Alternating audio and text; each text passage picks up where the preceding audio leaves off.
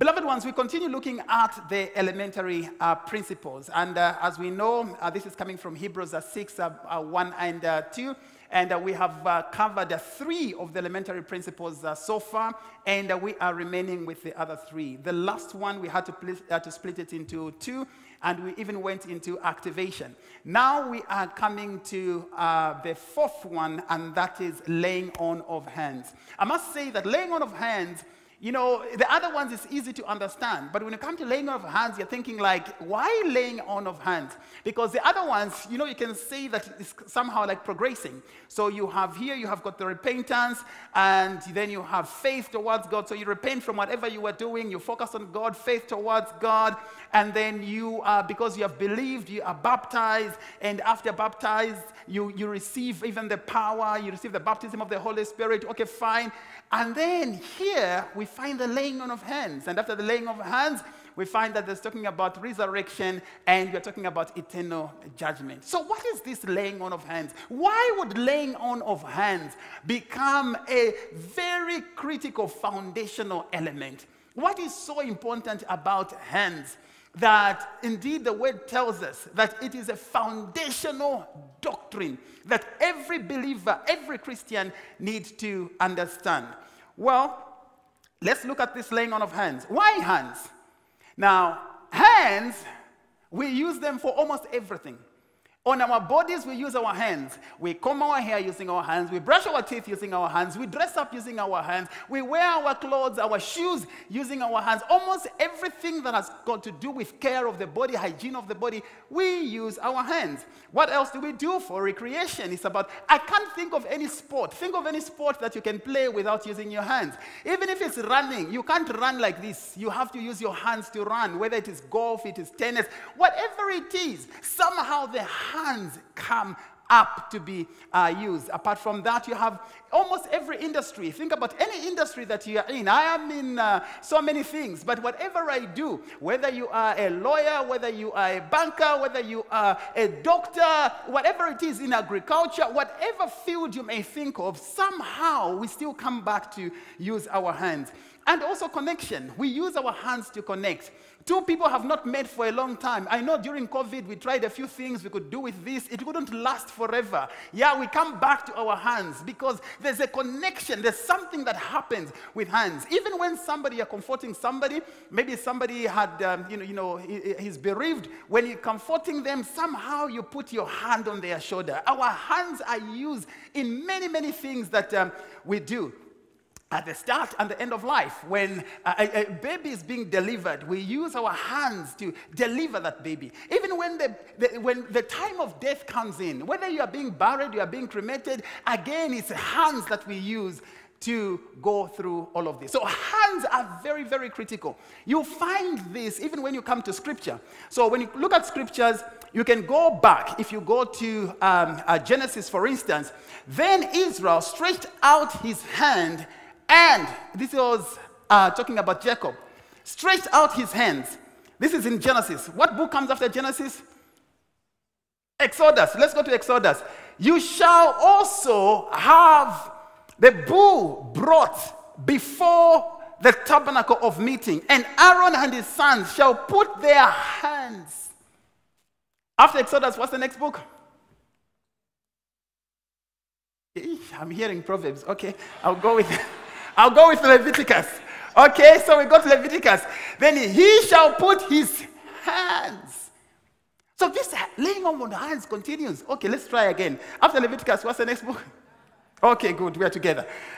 So the Lord said to Moses, take Joshua, the son of Nun, a man who is the Spirit, and lay your hand on him. After Numbers? Now Joshua the son of Nun was full of the spirit of wisdom, for Moses had laid his hands. So almost you go through Scripture with the prophets, you look at the kings, you see that the laying on of hands continues. You come to the New Testament, you come into Luke, the Bible says, and he laid his hands on her. This was Jesus. So Jesus continues with this laying on of hands. And there are so many scriptures where you find that Jesus kept on going, laying on, his hands on many, many, many people. You come into the apostles in Acts chapter 6, verse 6, whom they set before the apostles, and when they had prayed, they laid hands on them. This continues. Timothy, for this reason, I remind you to kindle afresh the gift of God which is in you through the laying on of my hands. So laying on of hands, we see this. I am not surprised that we have got the doctrine of laying on of hands as a foundational principle, as a foundational element. Laying on of hands. What is the significance of laying on of hands? And it's so important, beloved ones, for us, because the laying on of hands is happening. Even today, it's happening in many places. It's happening every day. Hands are being laid, and they're being laid differently. And because hands are being laid, it's important for you to understand the implications and the impact of laying on of hands. Whether it is you that is laying on hands, or it is you that is being laid on, you have to understand it is very, very important. So let's move.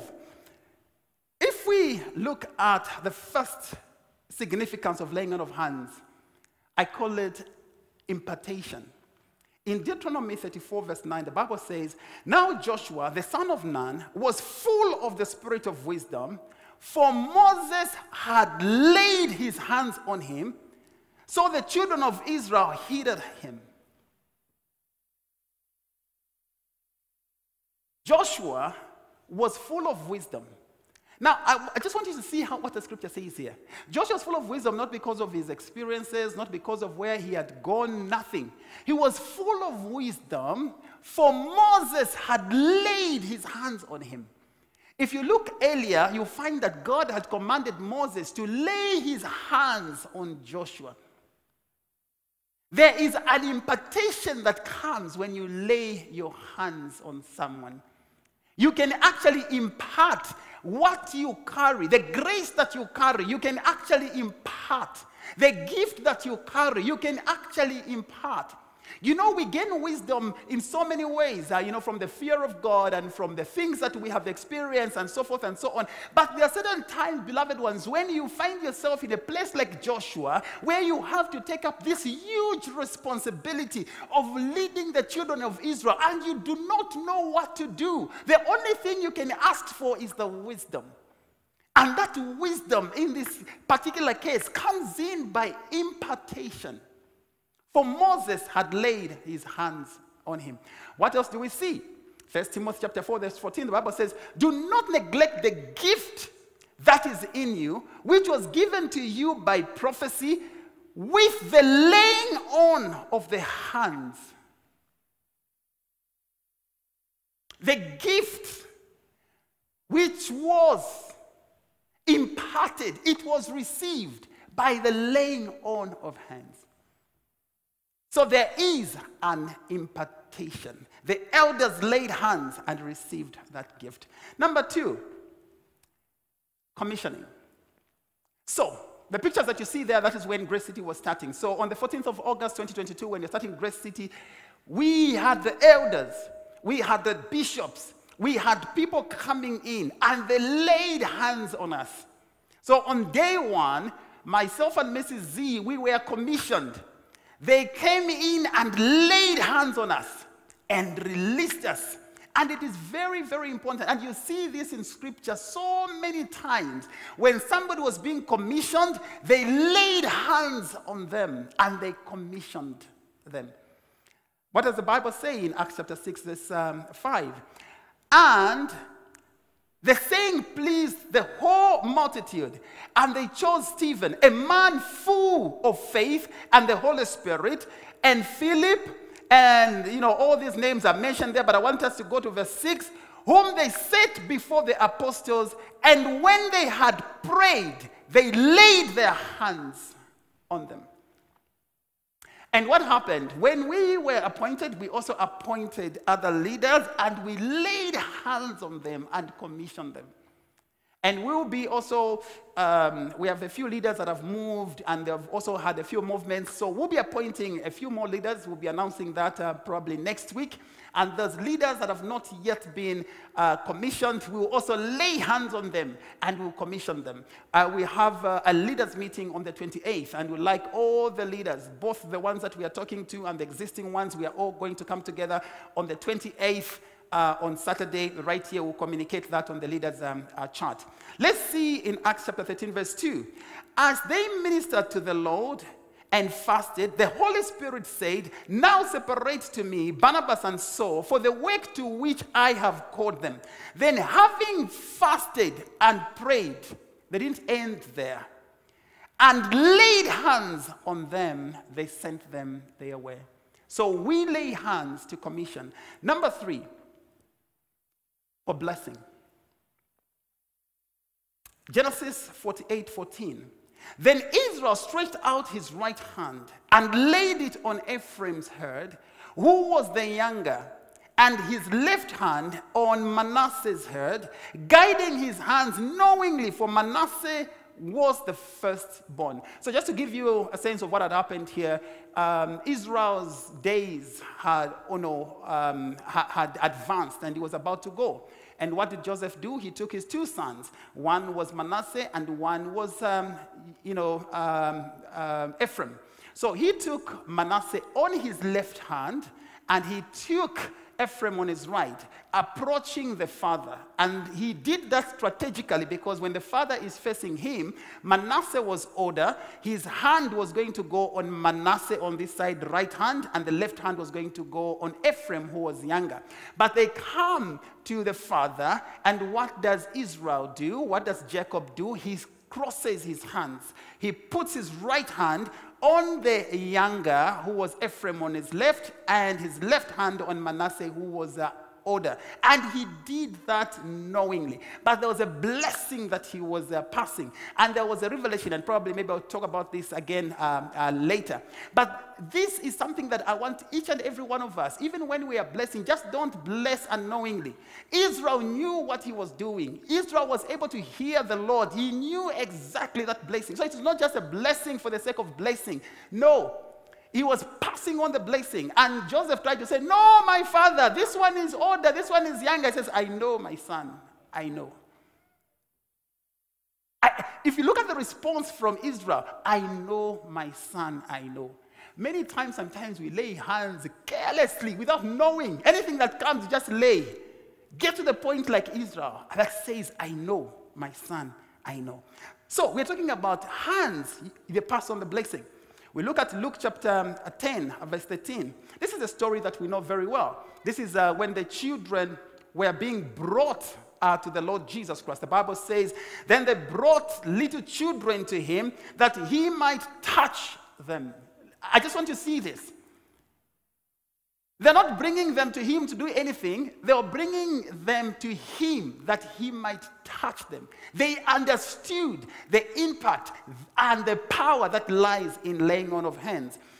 But the disciples rebuked those who brought them. But when Jesus saw it, he was greatly displeased and said to them, let the little children come to me, and do not forbid them, for of such is the kingdom of God. Assuredly, I say to you, whoever does not receive the kingdom of God as a little child will by no means enter it. And he took them up in his arms, laid hands on them, and blessed them. Look, the Lord did not only just take them in his hands. He took them in his hands and laid hands on them. What is so significant? Why is this so important? Let's move on to healing. In many times, now healings have happened in different ways. But we see many times when healing was being administered that there's a laying on of hands. The Bible says in Luke 4:40, when the sun was setting, all those who had any... Let me just read that again. When the sun was setting, all those who had, that were sick with various diseases, brought them to him, and he laid his hands on them. I think there's a word missing there. So he laid his hands on them. I want us to look at the part where the sick were brought to him, and he laid his hands on them.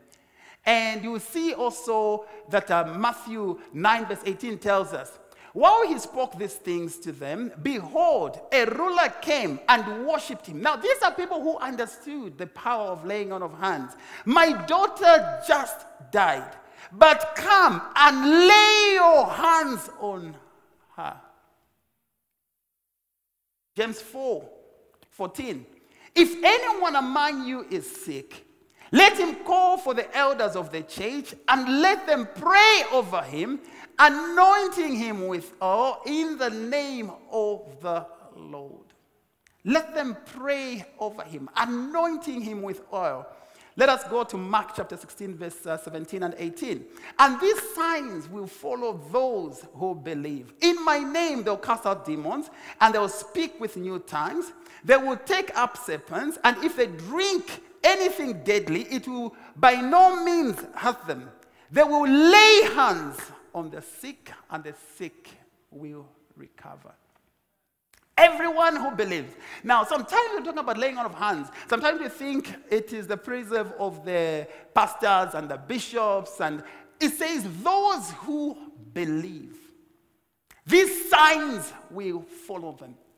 And I want us to come to a point where, as believers, we understand the power, we understand the authority that we have. There are certain moments when at home yourself, that your child is sick. You stand up with authority and you lay your hands on your wife, on your husband, and you claim that blessing. You claim that authority that you already have. Exercise that authority. You lay hands on the sick, and the sick will be healed. Amen. Laying on of hands is transference. In the Old Testament, what used to happen was, when if I have sinned, I would then get a bullock, bring it, lay my hands on that, and that's a sacrifice. And the understanding is my sins are being transferred, because remember, the wages of sin is death. My sins are being transferred into this animal, and this animal is going to be sacrificed. Then he shall put his hand on the head of the burnt offering, and it shall be accepted on his behalf to make atonement for him. So when you lay hands, there's a transference that happens. In Leviticus 4:23 and 24. Or if his sin, which he has committed, comes to his knowledge, he shall bring as his offering a kid of the goats, a male without blemish, and he shall lay his hands on the head of the goat and kill it. There's a transference that happens when we lay hands. 1 Timothy 5:22 comes with a warning because of this transference. Do not lay hands on anyone hastily, nor share in another person's sins. Keep yourself pure.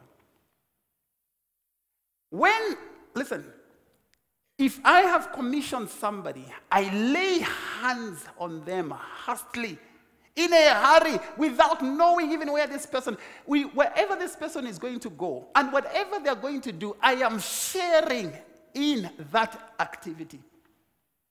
That's why do not lay hands on anyone hastily. But at the same time, do not allow anyone to lay hands on you hastily. Amen. Sometimes we take our heads to anyone, oh, here, again, here, and we get the anointing, and somebody said, like, until your head becomes like an engine with a lot of oil, and your hair comes out because of the hands that have been laid over you. Now, a few things I want us to understand. I did not put these on the slides, but this is so important. When you lay hands, there is an exchange that happens. That exchange can be both ways. You can lay hands, like we have seen here, where there's an animal, you lay hands, and the sin that you carry goes onto the animal, and the animal is killed. Virtue can also move from the person that is being laid hands on to the person that is laying hands. You remember the woman with an issue of blood? She said, if only I can touch the hem of his garment. Paul, full of anointing. People were going to Paul with the handkerchiefs, to place handkerchiefs to get the virtue from Paul, and they take it to the sick that they had at home. And the Bible said the sick were healed. So there is an exchange that happens. Power, virtue can move both ways. And now I know that can be scary. Because then you're saying, oh my God, how many people have laid hands on me? What has happened? You know, did it go both ways and everything else? Listen, you know, I love the word of God. And I love the power that God has given to us. Hebrews chapter 7, verse 7. If we can be able to go there, our media team, Hebrews 7, verse 7. Hebrews 7, it says, without contradiction, without any dispute, the lesser is blessed by the greater. Without any contradiction, if we can be able to have it, without any dispute. So it says, there's no dispute about this fact. The lesser is blessed by the greater. Light and darkness, which one is greater? It is light. When you bring light in darkness, the darkness disappears.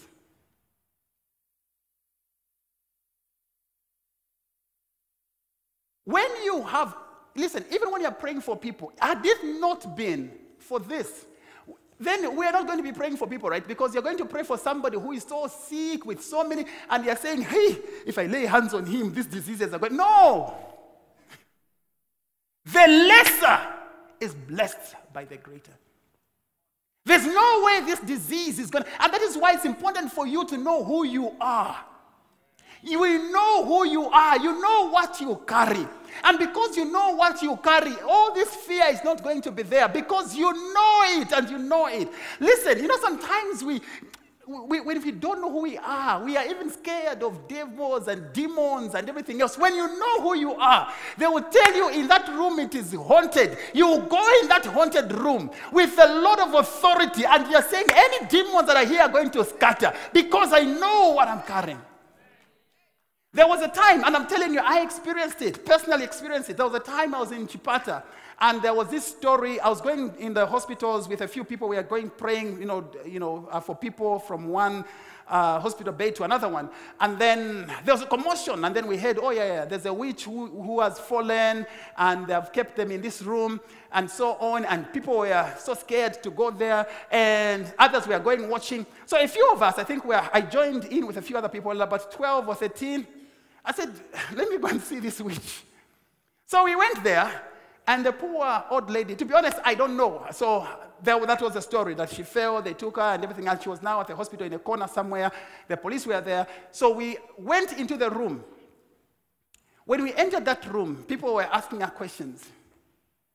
And I'm saying this with all humility. And I'm talking to young people because, we have to be on fire. As youths, we have to be on fire. We don't have to wait until we grow up to a certain level. Just move with the fire. And I remember that time. I was so deep in prayer. We were praying and fasting. That witch that was sitting there, out of many people, singled me out and said in Nyanja, Nangaba Janibandani. And I was standing there and I was looking at her straight in the eyes. I don't know why she asked that question. But I want to believe that when you have the anointing, when you have the presence of God, when you are moving in that authority, listen to me, there's no devil that can be able to touch you. There's no devil that can be able to touch you. You have to know yourself. And I'm encouraging you, beloved ones, even, I've said this before, even in your home, when you find your home being attacked, stand up. There are times to be soft, And there are times to be aggressive. There are times, even we have pets, we have 3 dogs. There are dogs that are so now, the younger ones are being trained and so forth and so on. They're told, sit, come, and everything else. Let me tell you, when the dog is not moving, I'm not going to say, Luto, move. Luto, no. Luto, come. No. If it's not moving, Luto, come on, go out. The moment you saw that the dog knows that you are not, actually you are serious, you're not joking. Even when it comes to dealing with some of these things that come our way, be aggressive in the spirit. Be aggressive in the spirit. It's a war. Go there and say, the Bible says that Jesus cried out with a loud voice. There are certain things you have to cry out with a loud voice. And there's no devil that can touch you. Amen. So, the lesser is blessed by the greater. And that's the reason why, even when the woman with an issue of blood went to Jesus to touch, power had to move from Jesus to this woman. And Jesus says, who touched me? Because he felt power leaving him. And on that one as well, beloved ones, please note, especially those in ministry, we always have to go back to drink and to get a refilling. Because as we are laying hands on people, there's power that moves out. Listen, if somebody wants to come up here and I am holding their hand, I am laying my hand and bringing them up, there is strength that I am exiting. I have to go and replenish. There's no way that I can just be pulling people up without me running to go and be replenished. Find a place where you're always going back to being replenished. So number 1, remember there is an exchange, and exchange can be both ways. On the exchange being both ways, for those that really believe, they will be like a woman with an issue of blood. That would say, sometimes people do these things without even knowing, and because they do not know, it doesn't even impact. There are people who know and say, you know what? I am inspired by Pastor Hara. I am inspired by what he carries. If only I can shake his hands. But if you know how to shake his hands, and as you're shaking his hands, you are tapping into that grace. I have seen people, I greeted the president, I'm not going to wash my hands. I greeted the president. What did you have in your mind when you're greeting the president? Number 2, I mentioned that the lesser is blessed by the greater. Now, with all of these things, then one would wonder and say, so what happens?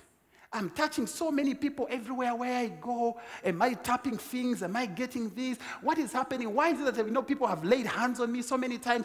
Listen, the Bible tells us it has to be done in faith. That's why Jesus kept on saying, your faith has healed you. If anyone lacks wisdom, let him ask of God, who gives liberally to everyone without reproach. He shall be granted unto you. But let him ask in faith, without doubting. For anyone who doubts, let him not suppose he will receive anything from the Lord. He is double-minded. So even when hands are being laid, if you have doubt, you will not receive anything. If you have no faith, you will not receive anything. It's very important for you to be able to have faith.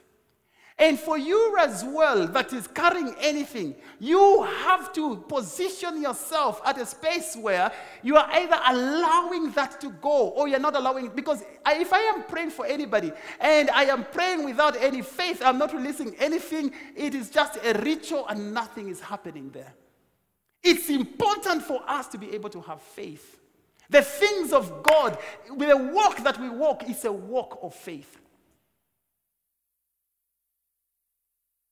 I want to speak to the women.